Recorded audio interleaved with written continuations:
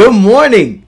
Today is Thursday, August 29th. I did not record Monday, Tuesday, Wednesday, but I have all of the data points from those days. I want to quickly go over to kind of get you guys up to speed. Again, it's really hard for me to record on the days I actually work and have to go into the office, but I promise I'm still keeping to the regime. So Monday, August 26th, I weighed in at 249.2 pounds. I ate 256 grams of protein, 88 grams of fat, and 138 grams of carbs, putting my total calories at 2,425. I did not gym, but I did walk 15,230 steps. Tuesday, August 27th, I weighed in back up at 250 pounds. I ate 276 grams of protein, 106 grams of fat, and 131 grams of carbs, totaling 2,409 calories for the day. I did gym on Tuesday, and I walked over 17,000 steps. And for yesterday, August 28th, I weighed in at 248.6, which I believe is a new low. I ate 225 grams of protein, 121 grams of fat, and 155 grams of carbs. My girlfriend has been begging me to go to pho, so that kind of brought me over my carb limit for the day, which is fine. So today I weighed myself again back up at 250.6 pounds. I'm gonna blame the sodium from the pho. You know, the fluctuation is normal, and I guess it's a good thing because I was kind of nervous that I wasn't maybe eating enough, or maybe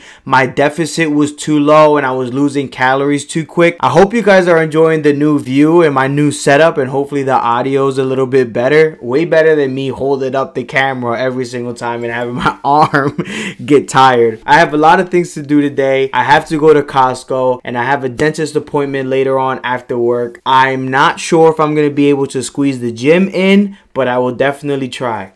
Peace.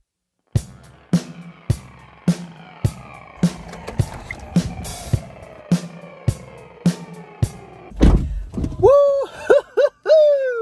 And just like that, I have some clean teeth. Today flew by. Work is done. If you're gonna ask me if I went to the gym, the answer is no. I was way too busy today. I had no time. And I totally forgot to mention I'm going to Florida this weekend. This is awesome. So yeah, I'm gonna be working at the hotel, so hopefully the gym is decent. I wasn't able to go to the gym today. I will definitely be going tomorrow, hopefully before our flight. Today is super quick, not a lot of content. I really didn't get to record much this week. That is on me. I'm also trying to create other content for this channel, so it's not just like these vlog style videos that I love, but I want to also produce a lot more value for you guys. So that's gonna wrap it up for Thursday, August 29th. I'll see you guys tomorrow. Peace.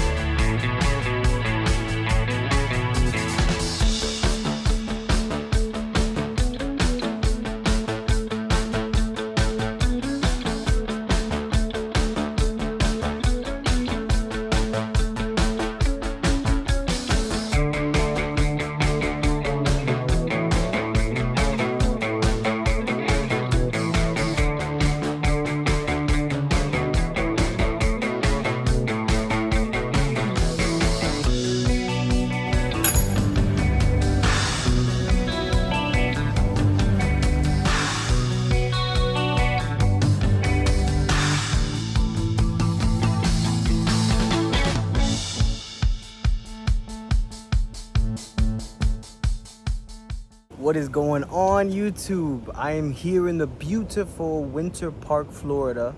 I have a beautiful sculpture behind me. The scenery is absolutely beautiful. We're doing some shopping. I just wanted to give you guys like my 3 best tips on how to stay on track, you know, while on vacation. A simplistic approach. One is effort, try your best. Realizing that you're not gonna be able to stay super on track while you're on vacation. Almost impossible.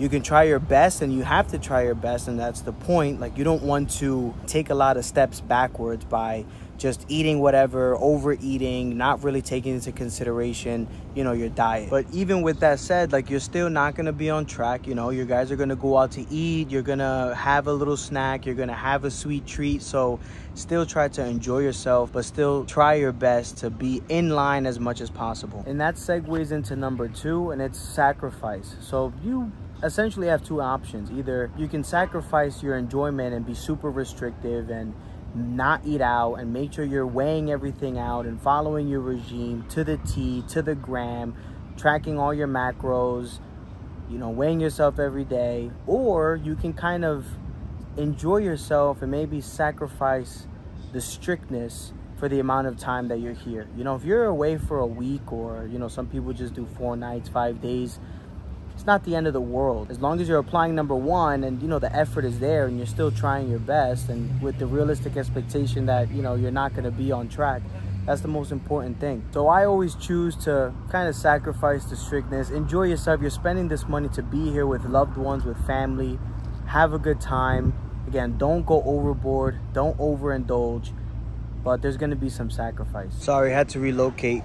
But the last one, and possibly the most important, is having an accountability partner. Someone that knows the plan and is down with the plan. Someone that's not going to enable you and say, no, it's okay, have this, or order this, or it's fine, you're on vacation, blah, blah, blah. You're already doing that to yourself. Like, if you're anything like me, I'm already doing that to myself. Like, I'm already trying to escape the strictness. I'm already trying to enjoy myself on vacation. So if you have somebody else that's enabling that behavior, that's really an easy way for you to kind of overindulge and just go overboard. Whereas if you have somebody on the opposite side of that spectrum that's like, you know, you've been working hard, you've been really strict, like, let's not try to lose all of the progress that you've been making. You're not gonna, and it's not gonna be that extreme, but still, like, someone that's in your ear, kind of being the angel on your shoulder, is super important. So those are my 3 tips for staying on track. Number 1 is that you're not gonna. Number 2 is there needs to be a sacrifice. And number 3 is you absolutely need an accountability partner. So I hope you guys enjoyed. Hopefully when we get back, where I'm able to weigh myself, I didn't do too much damage. Peace.